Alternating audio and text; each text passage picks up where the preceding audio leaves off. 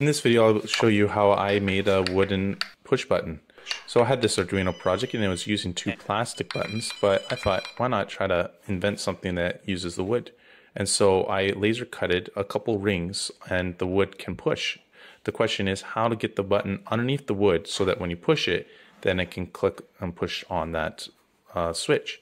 I thought that I could drill a little hole and I could put a wooden dowel and glue the little contact switch underneath. So here I have put in the wooden dowel there and I glued the switch right there, and you can see when I push that the wood just goes down a little bit and it pushes on that contact switch, making a wooden push button, and that just gives you more surface for your finger to push on and it feels a lot nicer.